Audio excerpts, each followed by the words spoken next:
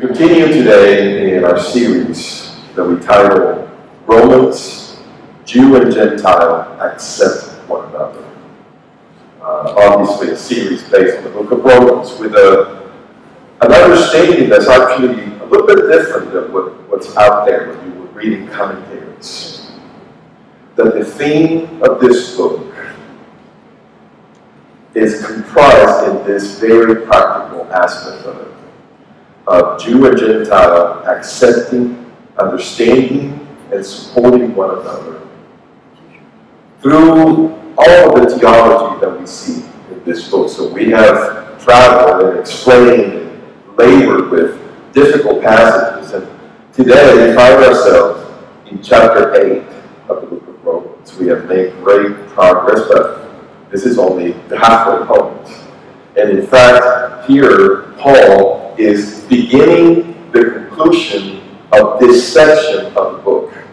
So this section of the book began in chapter 3, around verse 20, 21, and it goes all the way to the end of chapter 8. In chapter 9, 10, and 11, we know he is going to turn to the status of Israel, given the official leadership rejection of the Messiah.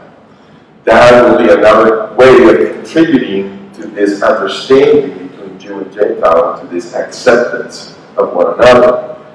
In the meantime, we have an extremely important text here in chapter 8. We're only going to cover 4 verses today, so we will be back in this chapter as it has much more to say. But we have to understand that as a chapter, here Paul is beginning his conclusion. He's giving his conclusion, but in the first 4 verses, he establishes, he makes a statement introducing the conclusion that is the whole chapter. So it is important that we understand the first 4 verses as Paul seeks to establish the principle on which he's going to base the rest of this chapter. And we're going to find it in verse 1. In verse 1 of Romans 8, when I invite you to come with me, he is going to state this principle. And as you get to Romans 8:1, I want to share with you the title that I'm giving this message. I think what Paul is talking about here is being in Messiah to fulfill the Torah. I think that's what he is talking about here. That the concern of living a Torah-led life can only be accomplished by being and finding ourselves and understanding ourselves as being in Messiah.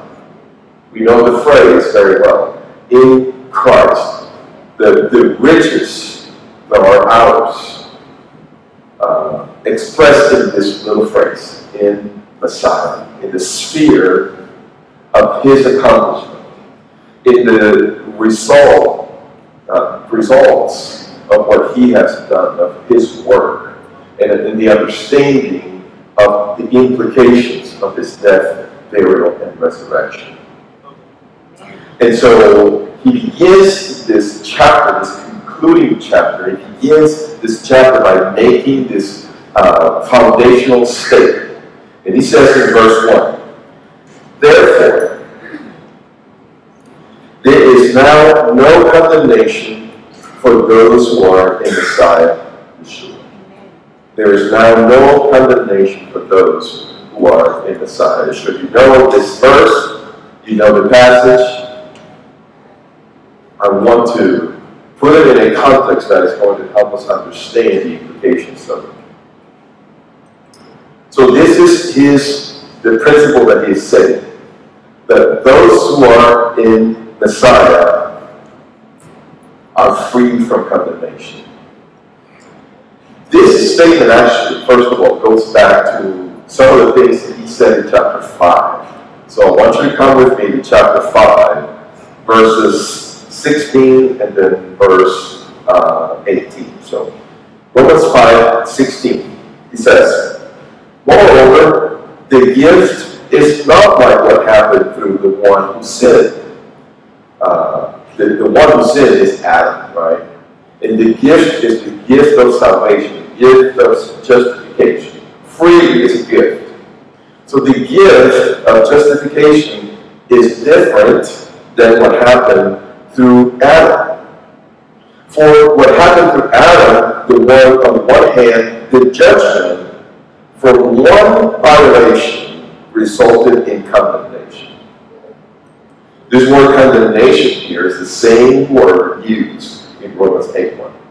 When it says, therefore there is now no condemnation, it's the same Greek word.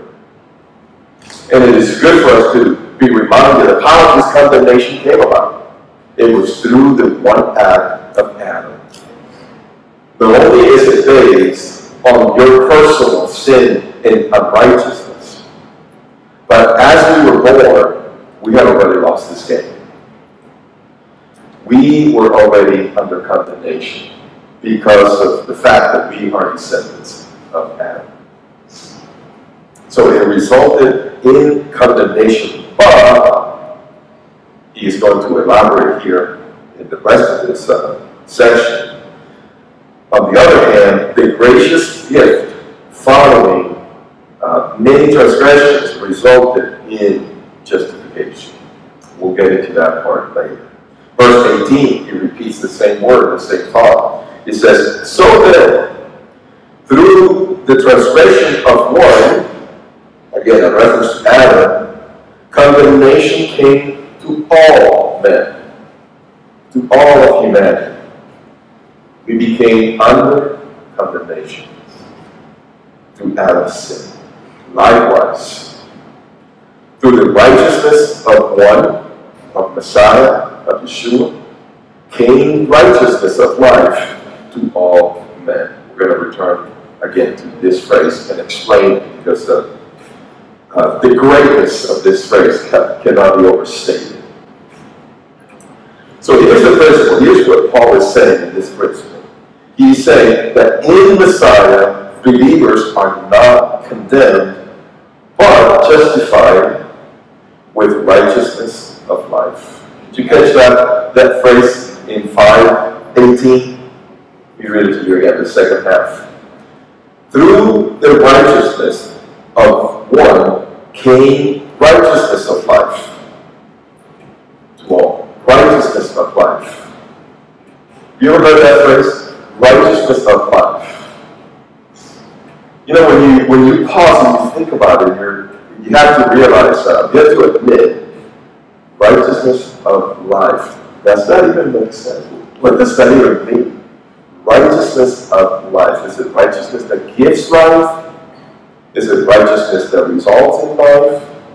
Is it righteousness that comes from life? To which I say all of the above and then some. See, in the Greek language, when you have a construction like this, words related by this little word of, the this, of, that, one of the options that you have, which I think is the right one here, is that it means A, which is characterized by B. So in this case, it would be righteousness, which is characterized by life. The essence of which is life. And therefore, it gives life. This justification, this righteousness that makes people not only just and righteous, but actually overflowing with life. And it so happens that is precisely what we needed. Because we were dead. Dead in our sins and trespasses. Ephesians says. So how appropriate it is that the righteousness of Messiah accomplished this justification, this infinite of life, this righteousness of life, characterized by life. That is the principle that Paul is establishing here, that in Messiah, believers are not only free from condemnation, but they are actually overflowing with life, infused with so much life that it defeats the death that is in them. What an amazing opening to this concluding chapter in this section. He has labored hard, as we see it from chapter 5. And so now in chapter 8, he is ready to seal this with tremendous statement after another of the accomplishments of the work of Messiah on the cross. We are free from condemnation. We've been justified and overflowing with life. But Paul, he's not going to just leave it there. He's going to explain, and then he's going to elaborate on the explanation. And you usually can tell that he's doing that through one little word, and the word is for. That's his way of adding explanation upon explanation and elaboration over the explanation. So let's take them all. Verse 2. Let's see what he's going to add as a way of explanation in verse 2. So if verse 1 was the principle stated, then verse 2 is the principle explained. So here's how he explains the principle. Verse 2. For the law, what law are we talking about here? So we got to read, see in context. What are we talking about here? For the law of the Spirit of life in Messiah, Yeshua, has set you free from the law of sin and death. So this is not the Torah. Remember, we explained last week that in Greek this little word can also mean the principle. A reality that applies to that is generally and globally true. So the principle of the Spirit of life, and here we have a similar phrase, right? We read about the righteousness of life, now we read of the Spirit of life. So here we can think in those helpful terms of the Spirit which is characterized by life, the Spirit who infuses and ministers life. He himself is life, and everything he touches, he brings an infusion of his life. This is the Spirit of life. So the Spirit of life, wherever he operates, he infuses people with life. That is a principle that we can take to the bank. That's what Paul is saying. For, he's explaining, this principle of the Spirit of life in Messiah Yeshua, has set you free. It makes sense that if the Spirit infuses with life, well, one of the manifestations of life is freedom. Freedom. So it is congruent with the Spirit that those whom he touches, they experience freedom. So this principle of the Spirit of life then has set you free from the principle, same word, of sin and death. This principle that whenever you sin, the wages of sin is death. What you receive every time you sin is a form of death. It isn't always a physical death. We see it with Adam and Eve, right? The day that you sin, you will surely die. Well, they didn't die physically, but in the way that they began to relate to one another and relate to God, out of fear and mistrust and blame, things that we see on Facebook every day, right? Fear and mistrust and arguments and blame and comments. This is a manifestation of death. Sin, this is a principle the principle of sin and death. Sin that leads to death. Sin that brings a form of death. This is a great way to measure, to understand, to discern if what I'm saying is from God or not, if what I'm doing is from God or not, if what I am considering doing, the decisions that I have in front of me, if it is from God or not. Does it bring me death? I know for sure if it brings me death, it's not from the Spirit of God. So I can say no to it. I can politely decline. I can retrieve myself. I can find another way, another relationship, bring correction to whatever I'm facing, whatever the conflicts may be. We can tell that it is not from the Spirit of God if what we experience from it is death.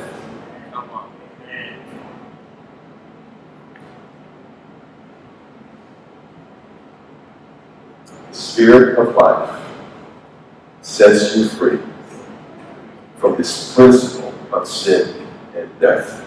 That is why there is no condemnation in the Messiah. You see how the explanation supports the principle.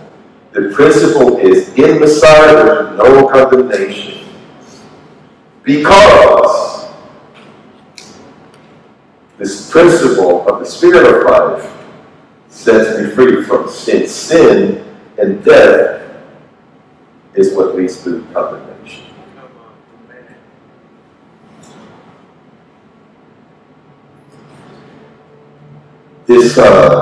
This is something that we saw in chapter 7. We didn't actually speak on this passage that I'm about to read to you. Well, actually, we did. I digress. I'm remembering my own circumstance. In Romans 7, verse 21, we read about this principle, and we get a greater understanding of the implications of what he's saying. So in Romans 7:21, we read, so I find the principle, again, the same Greek word, that it can mean Torah, or it can mean law, or it can mean principle. Right? We know that the Hebrew word never means law. It means teaching. But I'm speaking of the Greek word. So this is a Greek word used by Jews when they want to signify either the written Torah, the oral Torah, any laws from government, or any principle that's applicable. So, 21. I find the principle that evil is present in me, the one who wants to do good. Remember, good and evil, right? Good is that which makes me fruitful, that which makes you fruitful. Evil is exactly the opposite. Another way that we can make decisions and discern whether something is from God. Does it make me fruitful? Do I experience life through it? That is from God. The opposite is not. So I find this principle that evil is present in me, the one who wants to do good. Verse 22. For I delight in the Torah of God with respect to the inner man, inside of me, my desire or my intent. But I see, verse 23, a different principle. Same word. They translated it differently, but it's the same word. I see a different principle in my body parts, in the members of my body. I see this principle in my hands, in my eyes, in my tongue. The way I speak, the things I go back to see, the things my eyes delight in, the things that my feet take me to, and my hands want to do. I see this principle in the members of my body, in my body parts. I see this principle battling against the principle of my mind and bringing me into bondage under the principle of sin, which is in my members, in my body. It gets a little deeper here. I call this this is psychology. This is biblical psychology, because you are speaking about the immaterial part, but specifically of a believer. It's far more complex. The unbeliever has no concern. They don't want to. They don't have an inner man that desires to please God and to do good. They have a conscience and a sense of what's right and wrong. A society works better when unbelievers want to do right than not. The battle that we have in our culture today. But the believer is far more complicated, because the believer has this new nature inside that wants to do good. So now we have this battle inside between these two principles. The principle that I want to do good, and then this principle that I find in the members of my body that bring me to bondage to sin and leads me to condemnation and death. How can I be free from this? Paul says in verse 24, "Miserable man that I am, who will rescue me? Who will set me free from this body of death?" Here again we have, one more time, this favorite expression or grammatical construction that Paul uses, the A of B, the body of sin. Who will deliver me, set me free from this body of sin? Again, this body which is characterized by sin. That's what that means. Who will deliver me? And he concludes chapter 7 that way. But then quickly he begins chapter 8.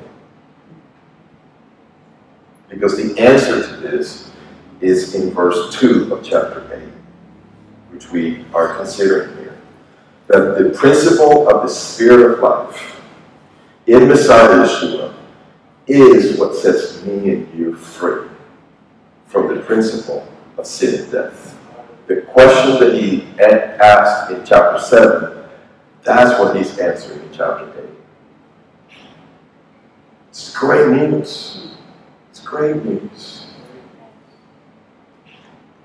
There is a way that I don't have to be a slave to this principle of sin and death and condemnation. So, here's what we have so far. He established a principle. The principle says that in Messiah, every believer is free from condemnation, experiencing righteousness, which is life. Through life, believers are set free from condemnation. And then he explains that life has set us free from death. This is the reason why there is no condemnation. This is the reason why there is no condemnation in Messiah.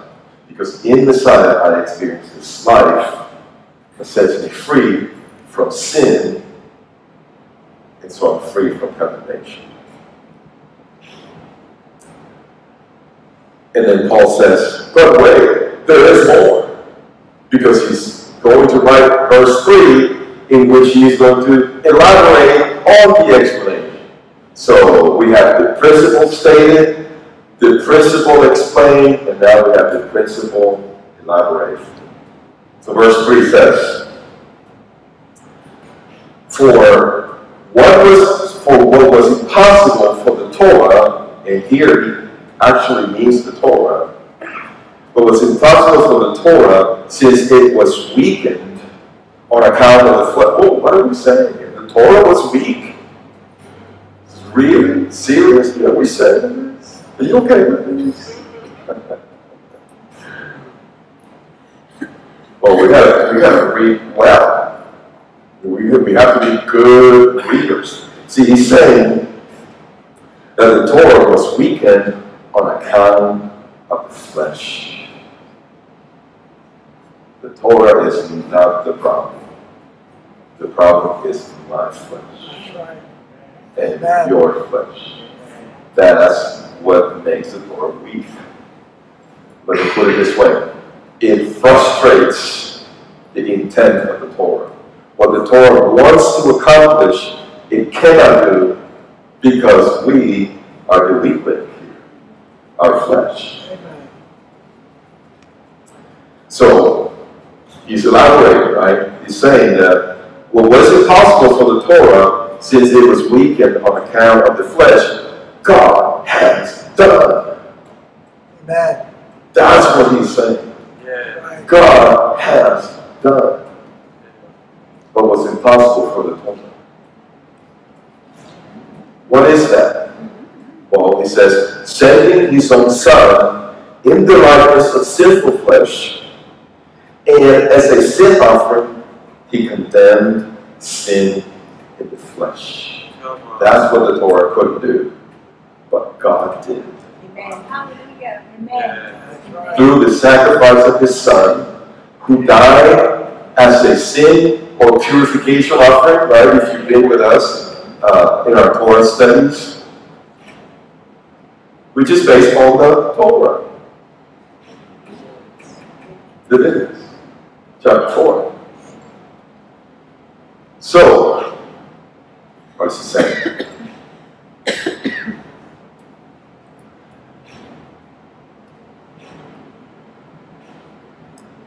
If the explanation of the principle answered the question, why is there no condemnation? Now the elaboration is answering the question, how? How are we set free from sin and death? That's what he is elaborating on the how. How is it that we are set free? How does it work? And his answer is through Yeshua's purification sacrifice. You know that's sin offering, right? But we know better than that. It's a purification offering. That's what we see there in verse 3.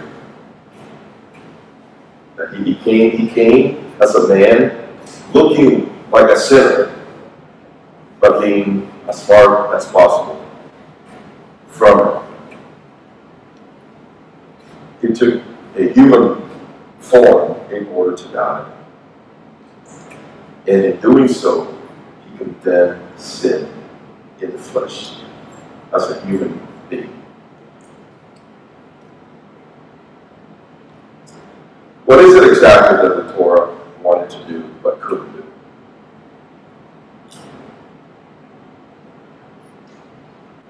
We say it almost every prayer that we say in Judaism. Blessed are you, O Lord God, King of the universe, who has sanctified us by his commandments. The goal of the commandments of the Torah was to sanctify. That's the goal of the Torah, to sanctify. So, what is it that the Torah wanted to do but couldn't do? To sanctify us.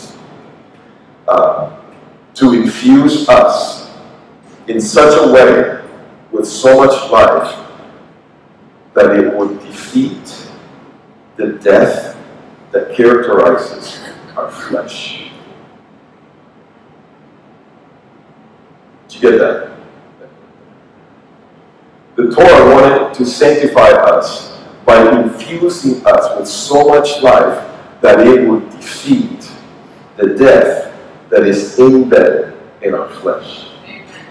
It wanted to defeat the weakness of the flesh in us, because God knew that if he defeated the weakness, the sinfulness of our flesh, then we wouldn't sin, be condemned, and experience death. The arrow ran down. So he sent his son to bring that solution, to so infuse us with life that he would defeat the weakness of our flesh, that we would not sin, but choose life to the glory of God, rather than choose sin and end up in condemnation and death. Come on. The genius of God. Yeah. The riches of his wisdom and his power.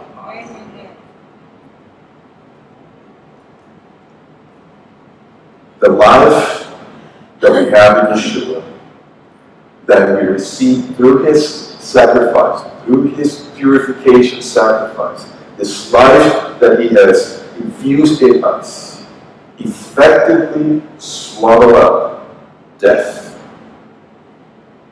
That's what life does. It swallows up death.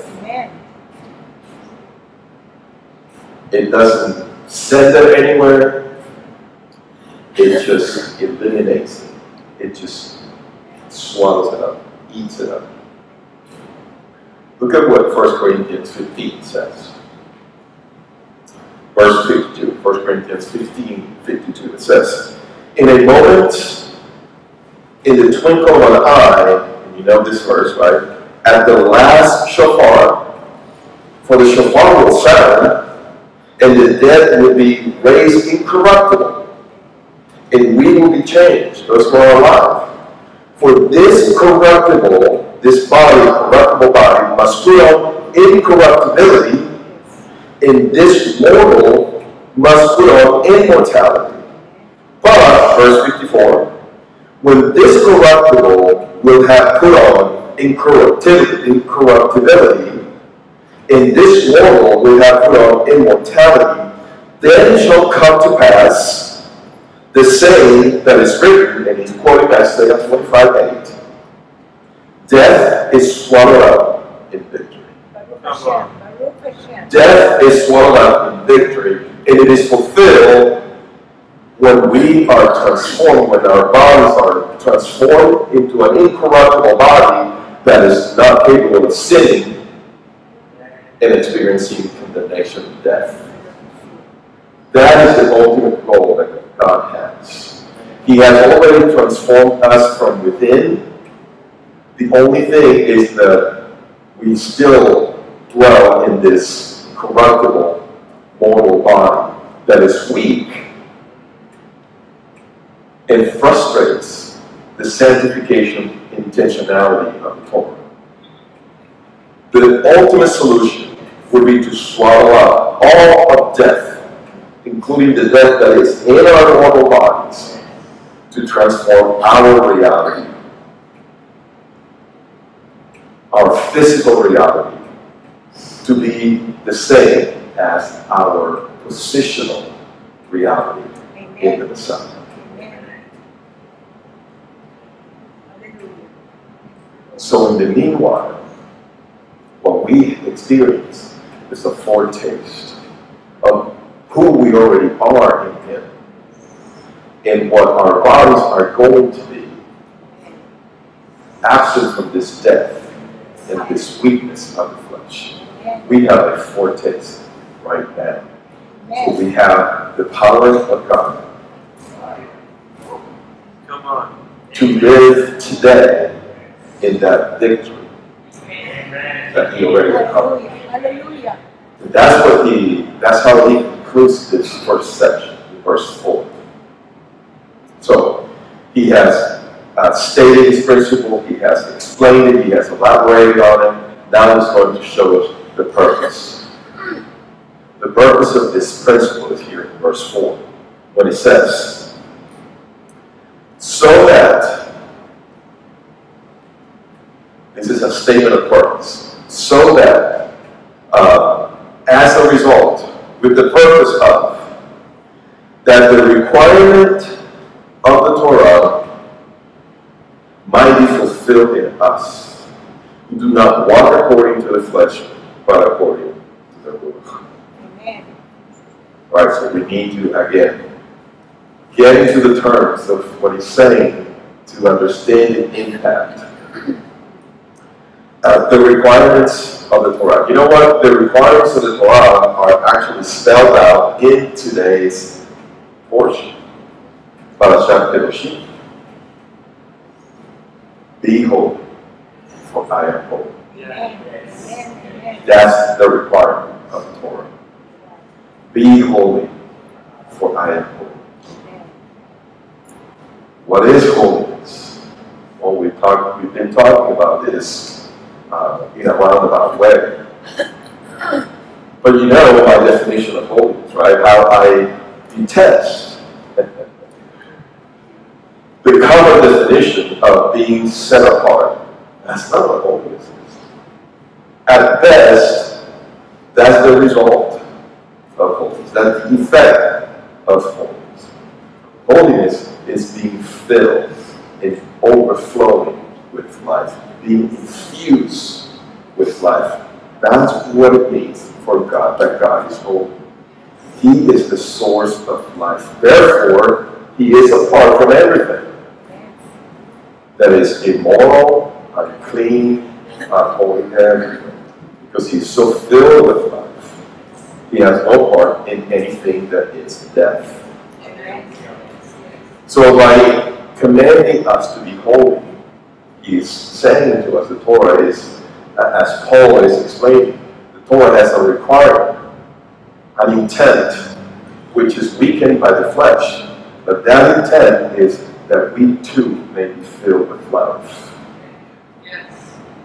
And that life is manifested in love to God and love to people. Yes. That's how you summarize the whole of the Torah. That's what holiness means. That you love God and you love people.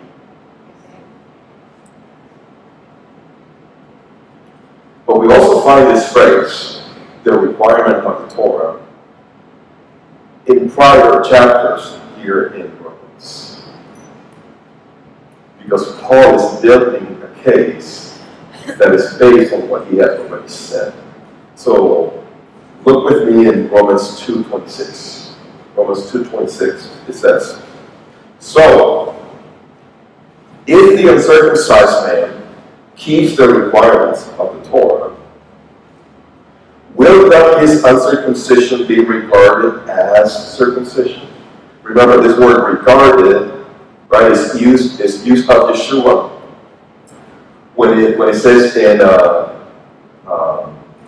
Isaiah that he will be counted among the sinners. And so he was buried as a sinner, and he died surrounded by sinners.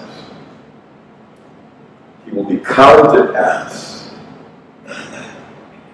not in reality, a sinner. So here it's using the same word. He who fulfills the requirement of the Torah, will not his uncircumcision be regarded as if he was circumcised? Remember, circumcision and uncircumcision really means Jew and Gentile. So if he lives out the Torah, doesn't he look like he is a Jew? Yes. Even though he is not. Just like Yeshua, right? By dying on the cross, doesn't he look like he's a sinner? Yeah. Yes, he does look like he's a sinner. But make no mistake, he is no sinner. Amen. So it doesn't say that living by the Torah makes you a Jew. That's not what this means. However, we find here the statement, the requirements of the Torah. And what's interesting is that this word requirements here in chapter 2 as well as in chapter 8 in the Greek is the same word for righteousness. And when you take this word for righteousness and you take it to the Septuagint, right, the Tanakh in Greek, and then you look at those verses in the Torah or the Tanakh in Hebrew, here's what you find. You find the word mishpat, the mishpatim. Remember, the Torah is organized in 3 kinds of commandments. One is the Torah. Actually, today we study in Leviticus 11, we read it, and it says, this is the Torah concerning the clean and unclean animals. So the term Torah becomes very technical when it speaks of commandments that are called specifically, this is the Torah of, or the Torah regarding this.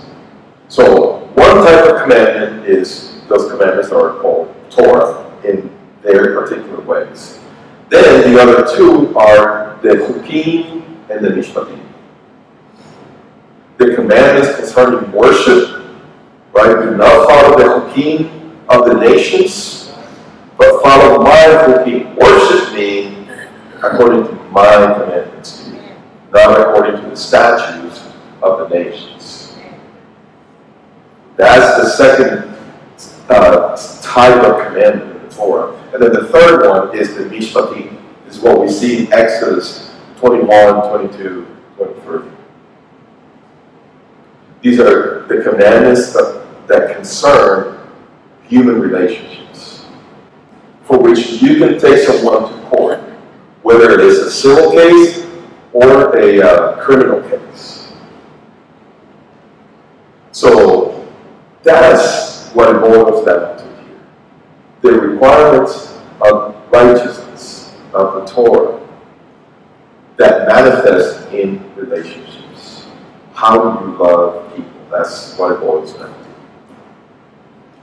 So, if the uncircumcised loves people, doesn't it look like he's living according to the Torah, like the Jews should? Yes, it does. So it boils all the way down to loving people in sacrificial ways.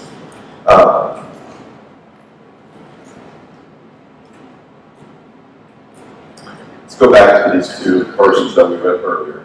Romans 5, 16 and 18. I promise you I was going to come back to these.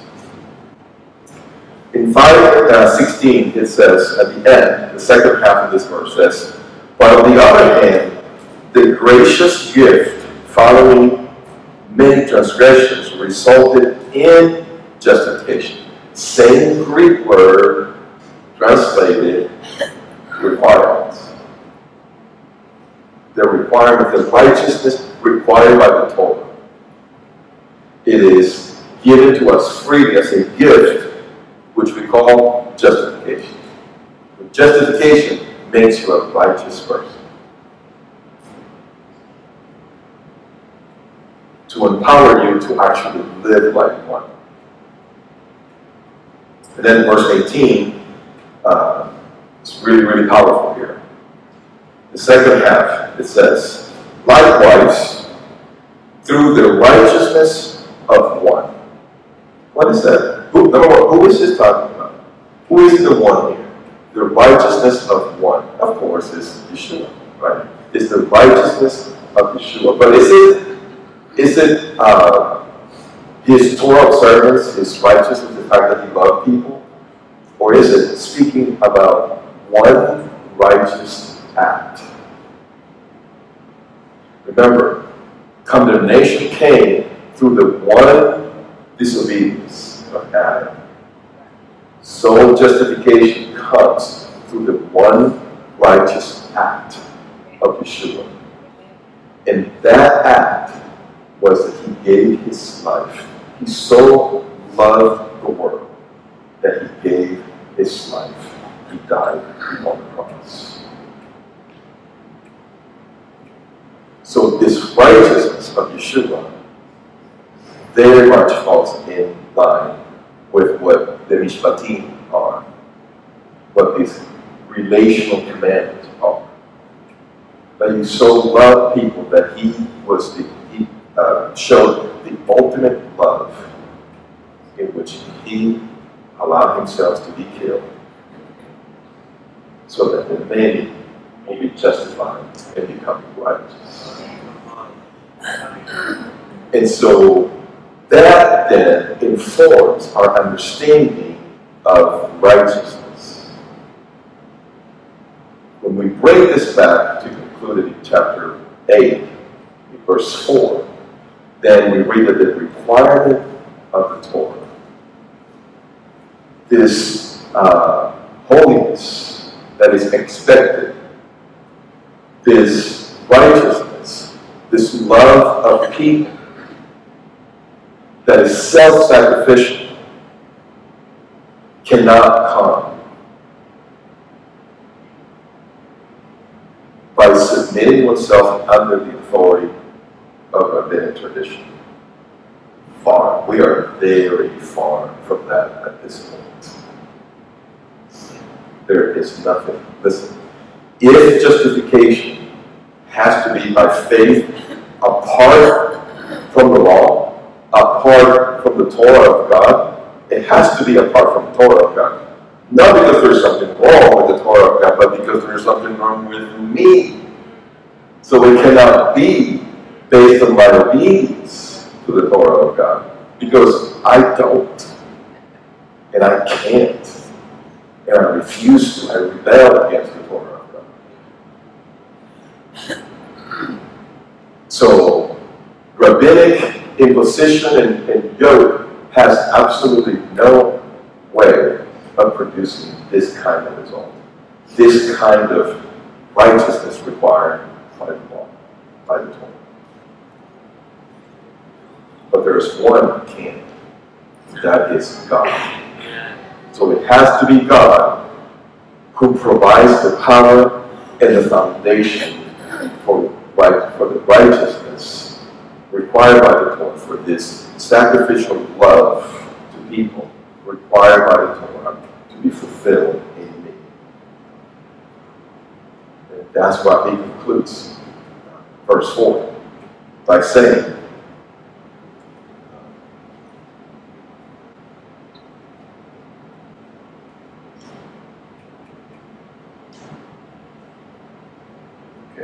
see. I lost verse 4 here. Okay, I found it again.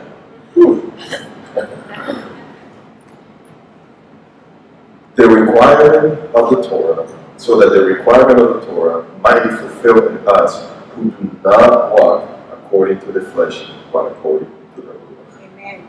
Who do not live. Using this word intentionally, because to walk in Hebrew is halach. We get the word halacha. My halacha is the one from the Spirit, not the one from men. My way of living, that's in Judaism, that's the rabbinic prescribed way of observing the commandments. That's your halacha. But in Messiah, my halacha is the Spirit-filled life. Because that is what truly gives me the empowerment so that the requirement of righteous living, of loving people, may be fulfilled in me. Even though I still have this weak flesh. I receive through the Spirit a foretaste of the victory that is mine positionally in Messiah. I receive a foretaste now in order to be able to live out the reality that is mine positionally to live it out right now.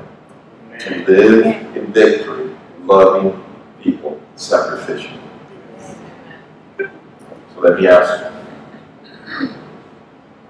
what are some specific ways that God is calling you to love people sacrificially right now?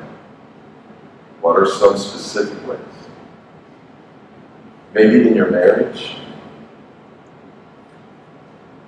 in your relationships, at home, at work. What are some specific ways that the Lord is calling you to be self-sacrificial, to love people by being self-sacrificial, showing this righteousness of God? to living out this victory,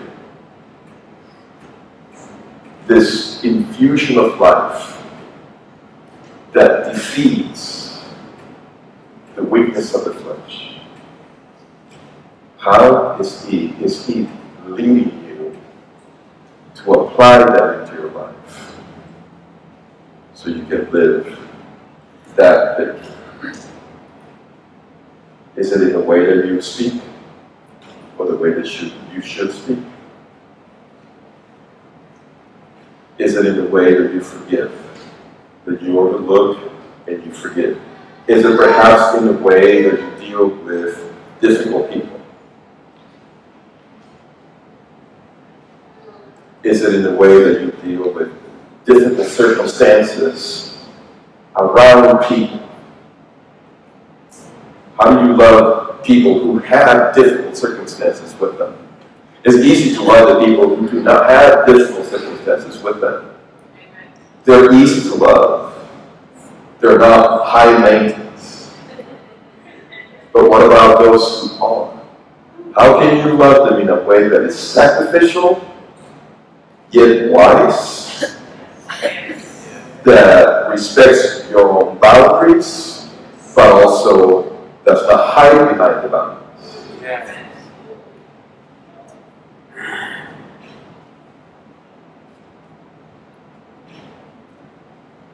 This kind of dependence on the power of the Holy Spirit, because of my position, because of the victory of my position in Messiah, this kind of life